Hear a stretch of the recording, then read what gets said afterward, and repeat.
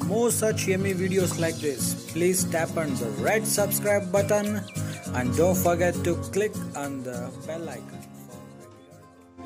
Hi there, welcome to another session in Deepaks kitchen, and today I am going to teach you how to make Mughlai chicken. This is going to be one of the richest and heaviest food, and make sure it's going to be very tasty also.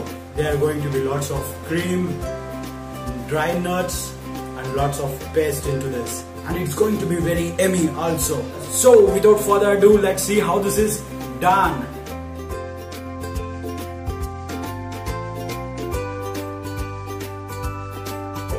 This Mughlai chicken, we'll take a chicken like this, cleanly cut and washed. We'll add a half a teaspoon of salt, a quarter teaspoon of turmeric powder, and nearly a half a cup of curd or yogurt. We'll add nearly 4 tablespoons of curd and add a 1 teaspoon of ginger garlic paste and add 1 teaspoon of red chilli powder. Mix well.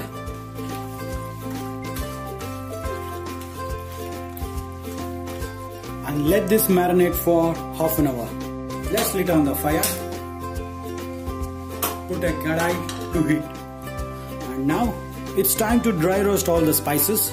First we have some 4 to 5 cloves, a half a teaspoon of peppercorns, 3 cardamom pods and few stone flower, 1 star anise and a half an inch of cinnamon and a quarter teaspoon of jeera, and this is a strands of maize. Let's dry roast this in a medium flame. Dry roast them until it oozes out its essential oils and nice aroma arises. It's all done. Now let's take this in a plate. And in the same pan, we'll add a 1 teaspoon of fennel seeds, nearly a 10 to 12 pieces of whole cashew, nearly a 1 tablespoon of coconut, and dry roast them for a bit.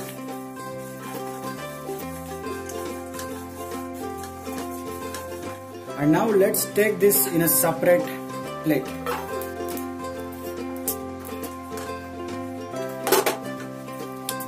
And in the same pan, add 1 teaspoon of oil. Let's add the marinated chicken.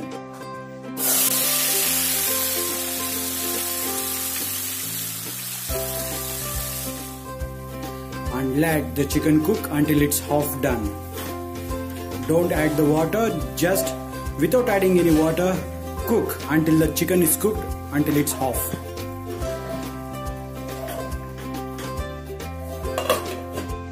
Close the lid and cook for about 10 minutes in a medium flame. Open the lid. Now open, mix well.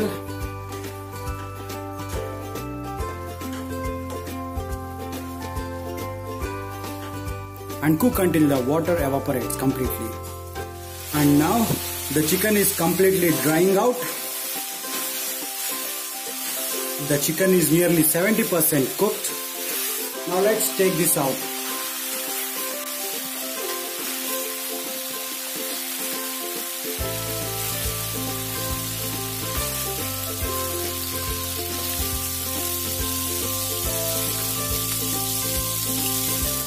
Same kadai, let's add 4 tablespoons of oil. This is a Mughlai chicken. Be generous with the oil. It takes much more of an oil to this dish. The oil is heated good, and now we'll add the dry roasted whole garam masala which has been crushed, and mix. As soon as that, we'll add a cup of finely chopped onions.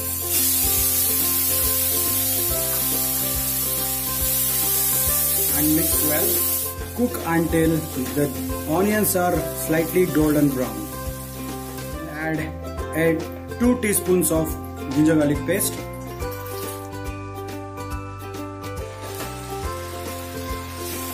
And mix and cook until the raw smell goes away.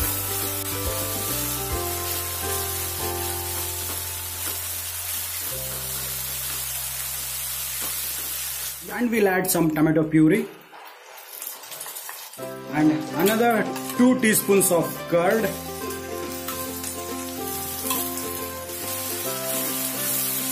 and mix well.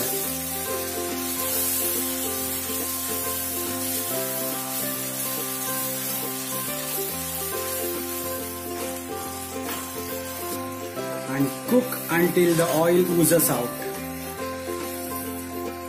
Look, the oil is oozing out. At this stage, we'll add some dry spices. We'll add nearly 3 teaspoons of coriander powder and some slit green chilies according to your heat. And mix.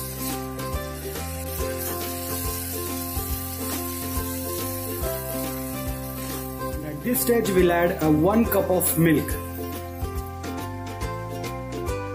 And allow this mixture to cook well in this gravy. If you want, you can add some more milk or some water.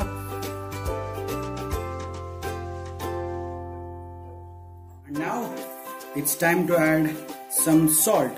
Add salt according to your taste.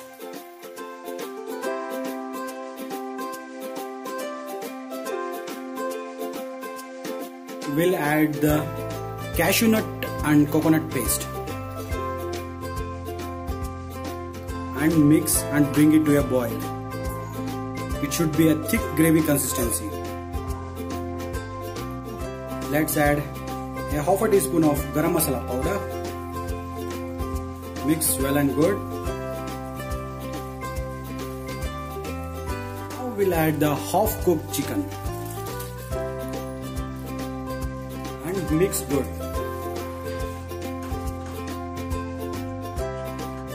Let the chicken cook completely in this gravy.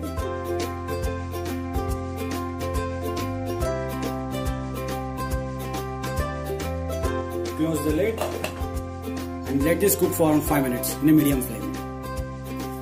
And now let's open the lid. Mix once again.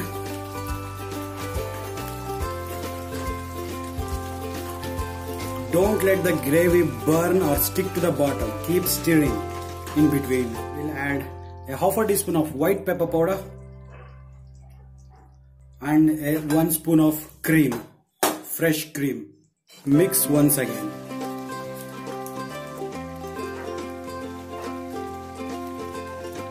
Mix nice and good.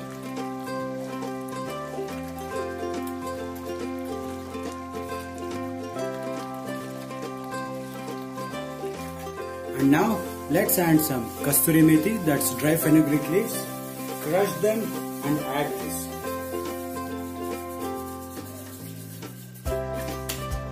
And mix well. This gives it a nice taste and nice flavor to this.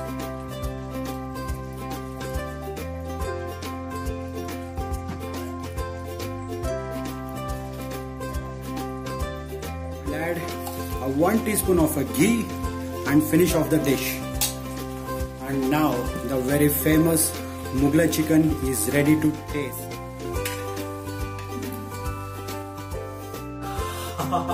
Smells extraordinary. You don't believe that the smell of this dish has covered the entire kitchen of my home. The aroma is that beautiful.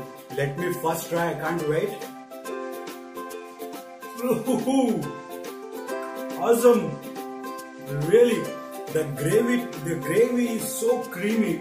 The gravy's texture is so smooth that it literally melts in your mouth. And the chicken is also cooked very well. It's literally falling out of its bone because we have simmered it for a long time in this gravy. And nearly we cooked the chicken for 70% in the oil. That gives it a beautiful taste. And believe me, this is one of the must-try recipes. The cashew nuts, the fried cashew nuts and the fried whole garam masala gives it a completely distinctive taste, and believe me, it tastes wonderful. You need to try this. It's one of the best recipes you can make in home. So, I keep bringing you more such yummy recipes like this, and your valuable comments and likes will keep me motivated to do more yummy recipes like this. If you like my work, then please do subscribe to this channel. We'll meet you in next session. Till then, this is your host and host Deepaks signing off and Jai Hind.